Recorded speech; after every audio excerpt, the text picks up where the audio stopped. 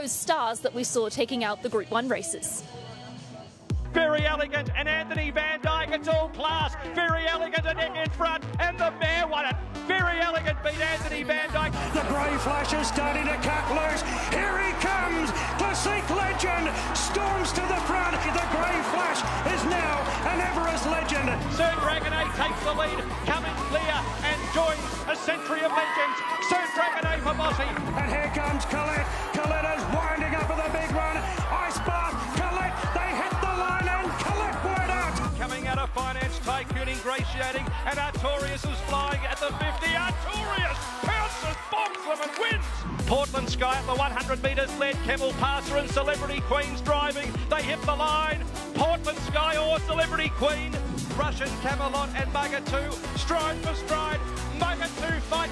Mugger 2 for New South Wales. 1 All-Star Mile 3. But Stay Inside is shot clear. And he's going to win it in a row. And Stay Inside, Tommy Murray wins his third golden slipper. Very Elegant ahead on to Dave. He's trying, but she's going to beat him. Very Elegant wins the Rambert.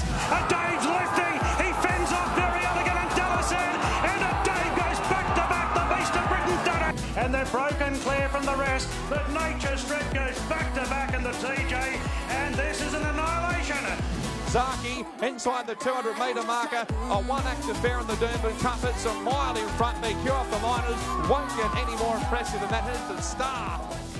Some devastating performances by some of our stars of the turf. Here's a little wrap-up of what we've seen this season.